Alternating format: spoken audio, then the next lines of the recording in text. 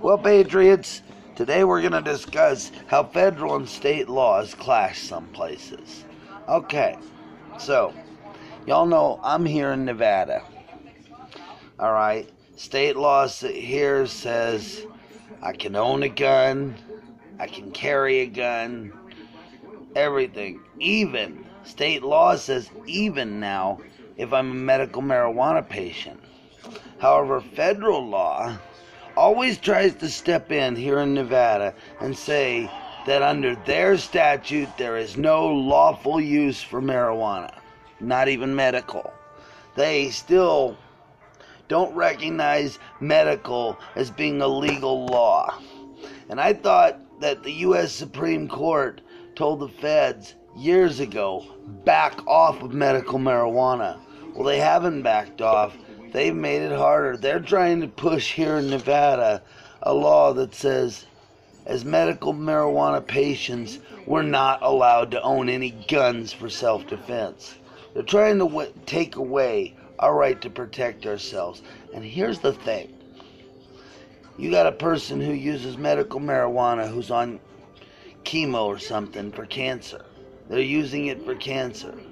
Simply because they choose to use an alternative medicine, the feds say that they have to leave themselves vulnerable to home invasion and shit in a state like this. That's good coffee. So, do you agree? Do you think that sick medical patients should have to leave themselves vulnerable and absolutely not be able to own any firearms for protection? Not even an old shotgun. Well, I mean, like I said, state law permits it here.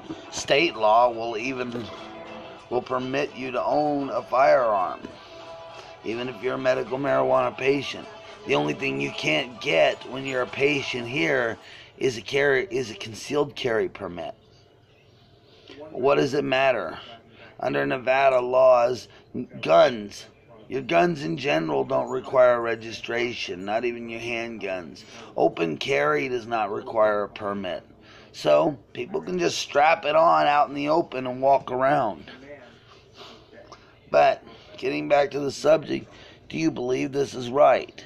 That the federal law should be able to say that just because you're a medical marijuana patient, you need to leave yourself completely vulnerable to home invasion? See?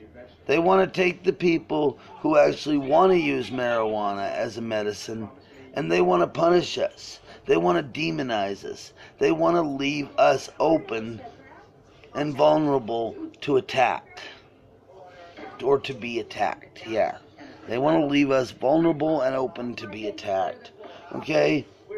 We had a case here in Nevada just last week where two guys grabbed a woman off the street, forced her into their car, forced her to several ATMs to withdraw cash from her account.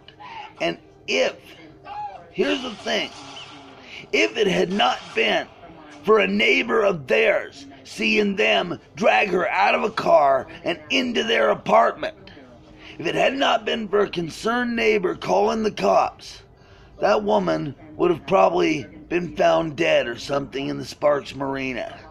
Yeah, that just happened last week. She was kidnapped right off the streets. But instead, somebody saw it, somebody stepped up, and people went to jail, and the victim was recovered alive. Okay?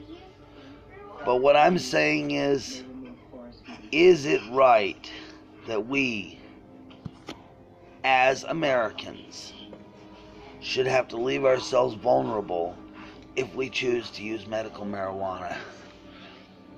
I personally say it's time to tell the feds go fuck themselves. What do you think? I think it's time to tell the feds to fuck off. Alright? So, if there's any feds watching this, fuck off, buddy. Put that in your pipe and smoke it.